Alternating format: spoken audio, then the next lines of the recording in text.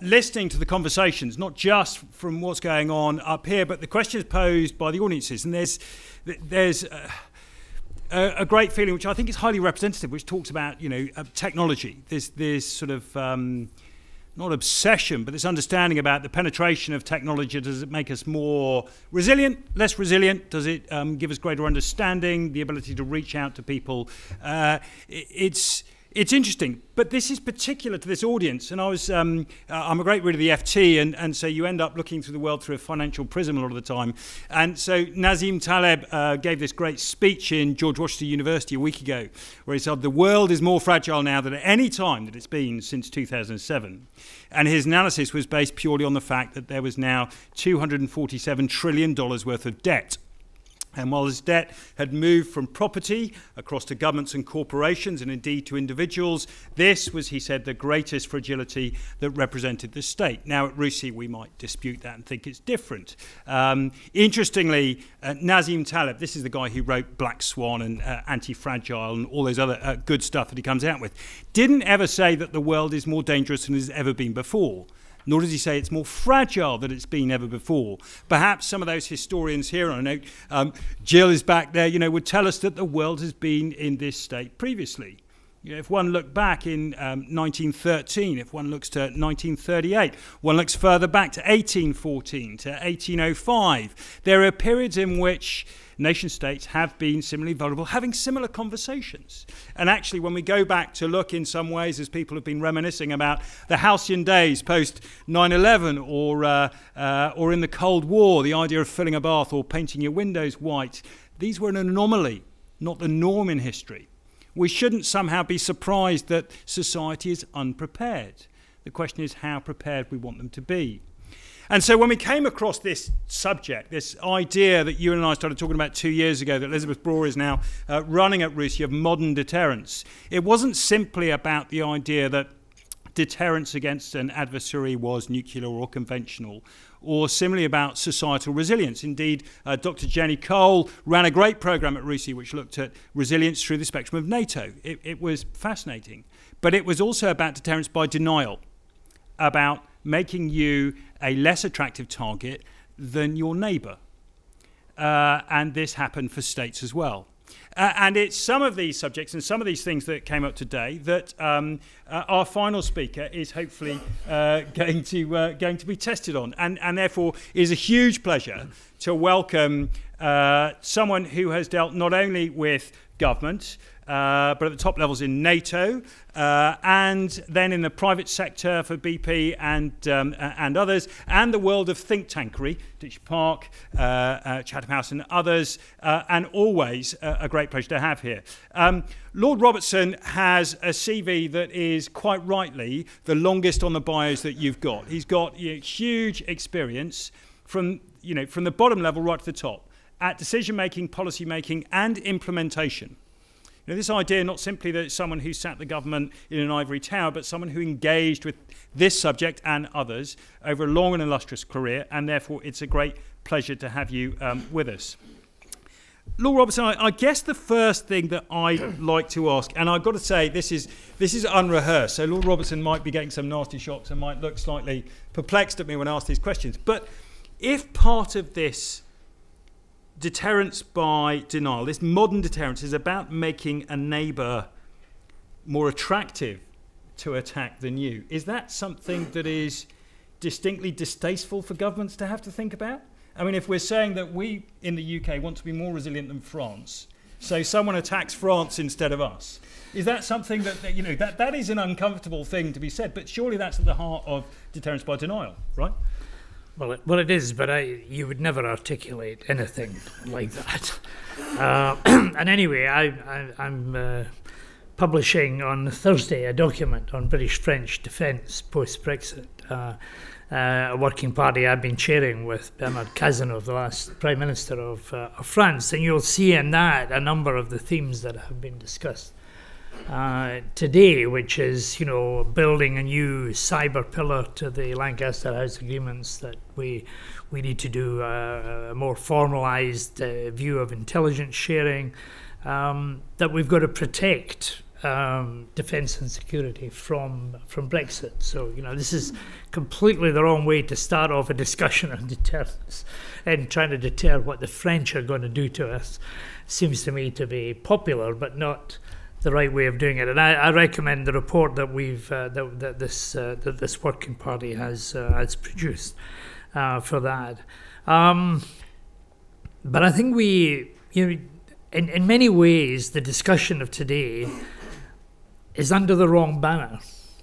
We flushed out a number of really serious questions here that have got societal implications that government needs to think about, society generally needs to think about, government both national and local as well.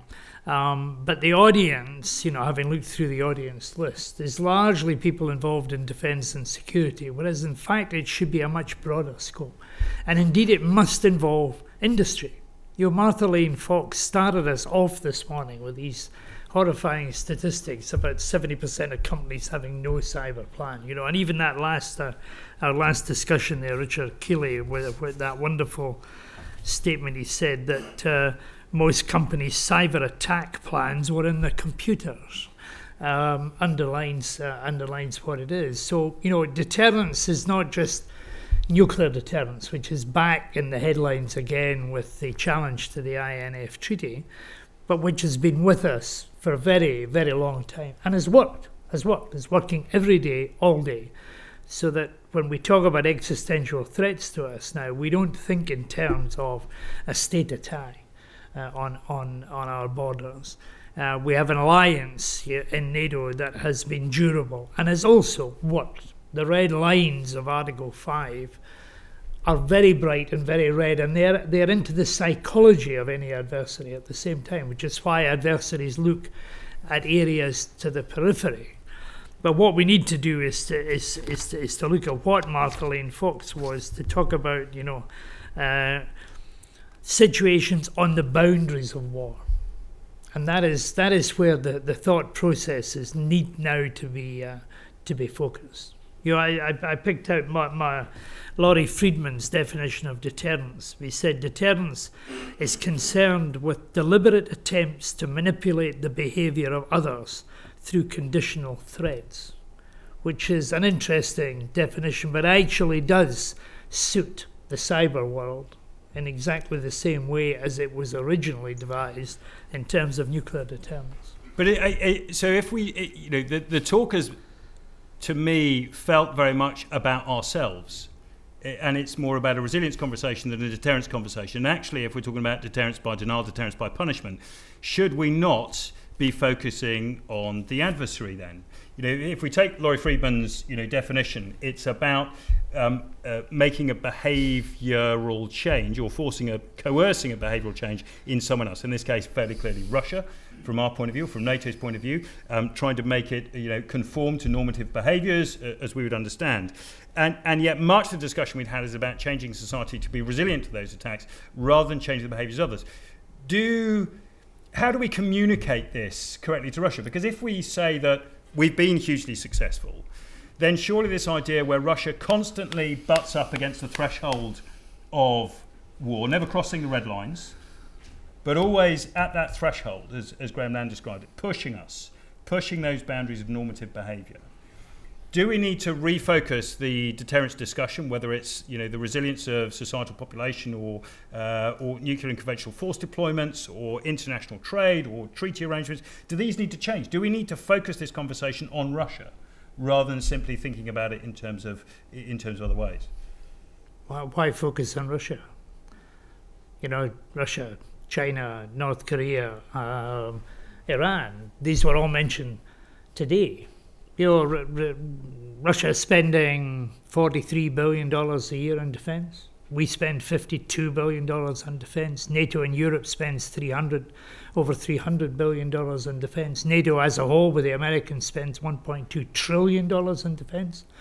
China, however, is spending $179 billion on defence and rising. Actually, Russia reduced its defence budget last time. So we need to look to the spectrum of threats. Article 5 has been invoked once. I did it. I read it out at the time, and it was only when I read it out I sort of fully recognized the significance of what I was actually reading. But that was in relation to an attack by Al-Qaeda on the United States of America. It wasn't the Russian attack or on any of us as well.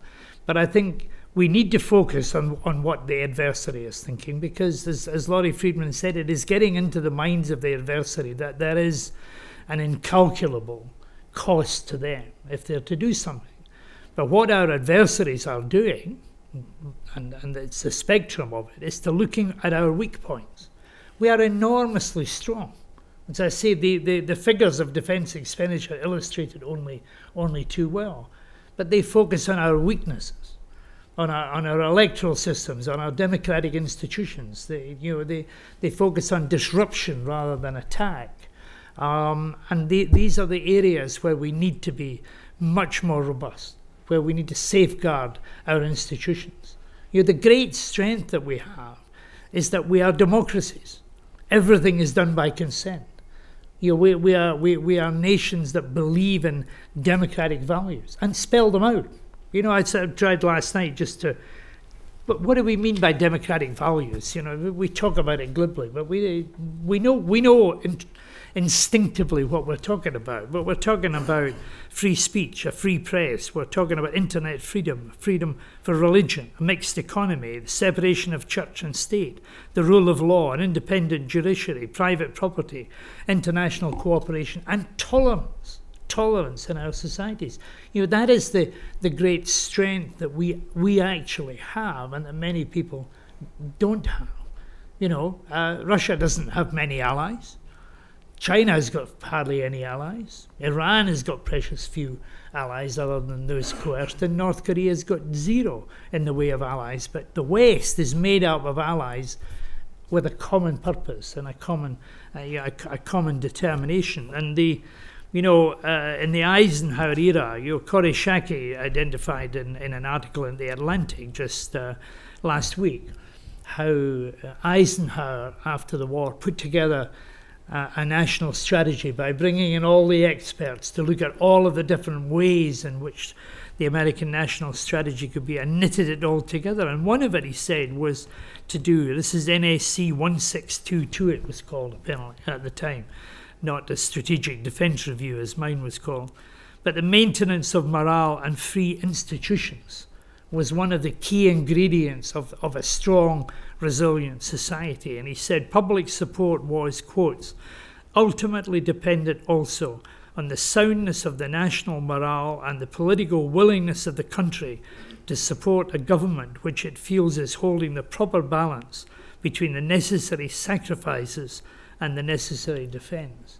So we've got that, and in a way we take it for granted. We don't proclaim it. We don't protect it in the way that we should. And therefore, if we're going to deter in the future, it's not just going to be by nuclear weapons and the threat of mutual assured destruction. It's not going to be by military means, all the 10,000 main battle tanks that are available in the NATO armed forces. It's going to be by robustly protecting our own democratic institutions and making sure that other people outside can't inveigle their way into it. Great. Right. So there is a limited opportunity for questions from the floor as well. So if you have one, please tread in while we have a few minutes remaining.